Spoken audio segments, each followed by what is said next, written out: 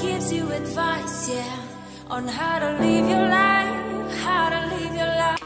Hey guys, and welcome back to my channel, and if you're new then welcome to my channel. I'm Cammy, and today's video is going to be me talking about this month's ovulation testing and just kind of going over a couple of things with you guys. I also asked on my Instagram if you guys had any questions about TTC or anything like that, to ask me questions, and I think I got a few, so I will also go over those. But this is probably going to be the last month of me showing you guys, I think I said that last month, but this is going to be for sure the last month of me showing you guys my ovulation testing, just because it gets kind of repetitive, and unless something like major happens, like super weird or something with the testing, then this will probably be the last month of me showing it. But I just wanted to kind of do this video to help other moms, or not moms, but help other people who are TTC like understand the process and stuff like that, because when I first started, you guys know that first month that I posted the ovulation testing, I was very confused about the whole thing. And I just want to help other people going through the same things that I'm going through, like understand stuff about it. So, ooh, my cat is... Okay, so the first thing I'm just going to go ahead and say for anyone who's new is the test that I do use is the Easy at Home. And I got these off of Amazon, and I will of course list them down below for you guys. This particular kit comes with both ovulation testing and some pregnancy testing. It's 40 ovulation tests and 10 pregnancy tests, but they do have just an ovulation kit, which I used for the first month of trying. Well, the second month of trying that I actually did ovulation testing for.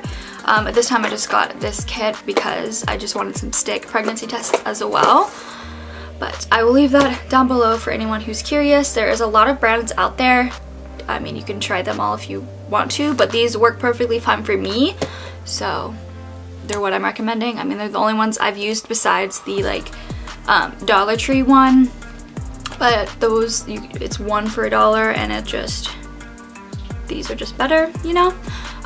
So I think the first thing I will do is just go over the questions that you guys had. I know I screenshotted them. Okay, so the first question I got was, do you already have names in mind? If yes, could you do a name video? And no, we don't have names in mind. We don't know how long this process is going to take in general. And for our son, for coming up for the name Parker, it took a while anyway, so we don't really have any names going forward yet. And then, what app do you use? This is another thing that I was hoping somebody would ask. I use the app Premom, which I have an iPhone, but I'm pretty sure it's available on anything. But basically, it's just called Premom, and this is what the app looks like right now. Try to put some screenshots right here just because I don't have to hold my camera up, because the light right there kind of makes it a little wishy-washy. I don't even know. But I like this app. I started with, I can't remember, I've had a couple different ones and they just weren't working for me, and I'm using this app specifically because it goes along with the Easy at Home ovulation test. Like, it's their brand of app. So that's why I'm using it, and I really like it, and I know a couple other like TTC people that I've watched on YouTube have used it as well, so that's originally when I got it, and then I was like, oh hey, these go along with my test, so that's perfect. But basically, it's got different things that you can do in the app. Like, you can log if you had intercourse or not, so like when we baby danced on the days that I was ovulating, I logged that. It has a little heart that you can log. Again, I'll just take a screenshot right now, and then you can log your period. It gives you, of course, what your estimated period would be, like any other like tracking app, but you can obviously change it if it's not the correct date. Then the thing I like is, because since I am taking the ovulation tests, you just have to go to the camera little button, and you can do that. And then it has the option to do the Easy at Home ovulation test, Premom, others, like any other brands you would just like to log on into your phone to have like for records. They have HCG ones and PDG as well in the little thing. I'll take a screenshot again.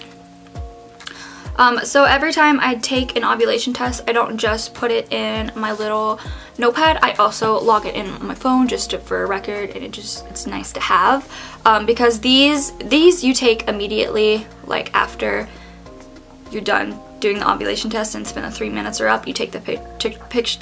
Jesus. Okay.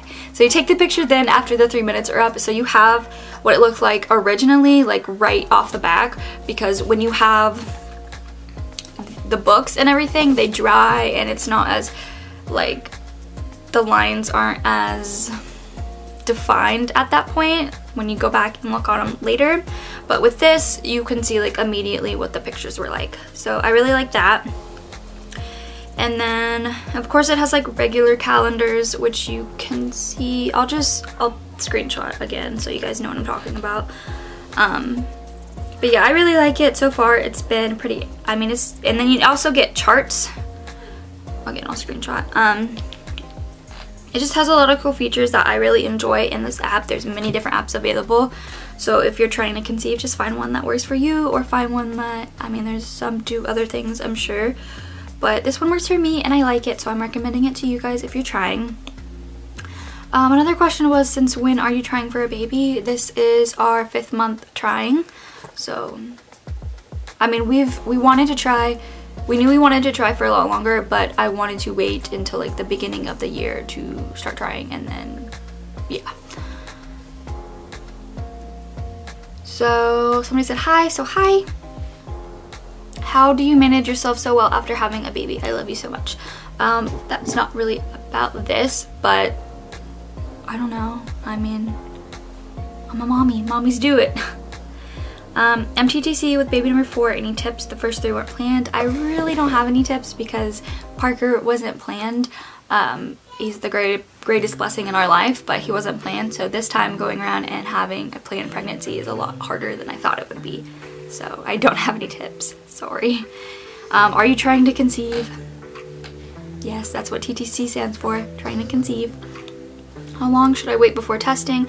I don't know if you mean ovulation testing or pregnancy testing, but if it's ovulation testing, you can get an app and it'll help you know about when your fertile window is, and then you can start testing whenever that starts or a few days beforehand. I always test a few days before my app tells me that it's my fertile window, just like to see the line progress, or just, you know, because sometimes the app is wrong because it's just an app, it's not your actual body telling you what's happening.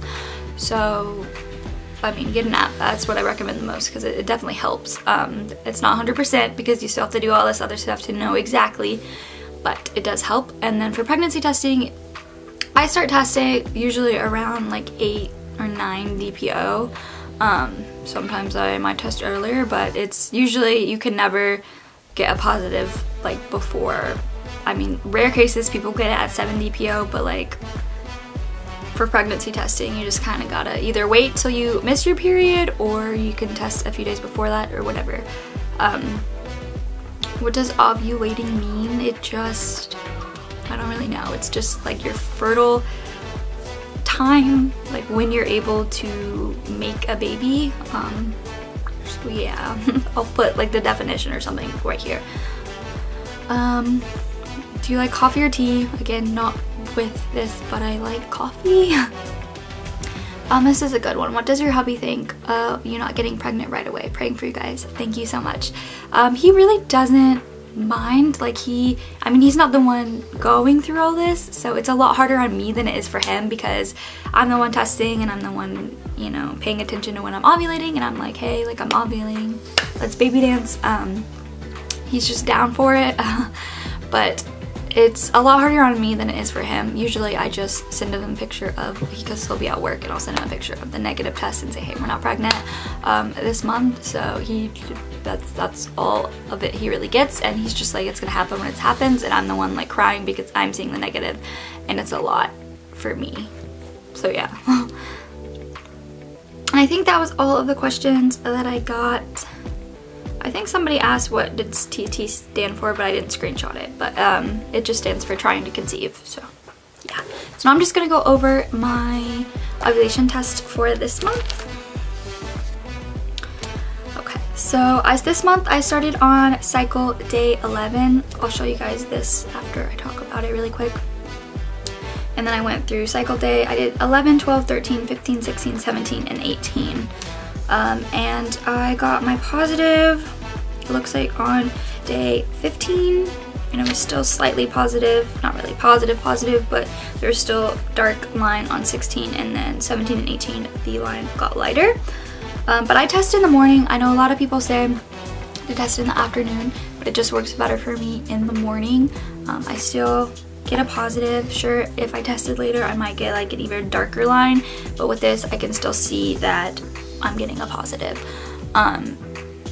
When I first started, you guys know that I tested at like the morning and then at night, and that just was a lot of testing for me. And having a 2-year-old, it's just kind of, I know in the morning that I need to pee, and so that's just when it happens. You can test in the afternoon like a lot of people do. It's just how it works for me. Everybody's different. But yeah, I'm just gonna go ahead and show you guys my tests really quick. So these were my tests for cycle 5. As you see, right there was when I got my positive, and then this I tested in the afternoon. So yeah, so that's when I got my positive. So we baby danced then. I didn't continue testing because the line was obviously going to get lighter and lighter. Okay, so now that you guys have seen my ovulation testing for this month, I think that's probably going to be it for today's video. And yeah, fingers crossed that we got a sicky baby for this month, or we will see in a few days. But yeah, if you guys have any questions, just that you don't follow me on Instagram and didn't get the opportunity to ask me any questions, please leave them down below and I will do my best to try to answer them. So I hope you guys have a really good day, and I'll see you guys in my next video. Bye guys!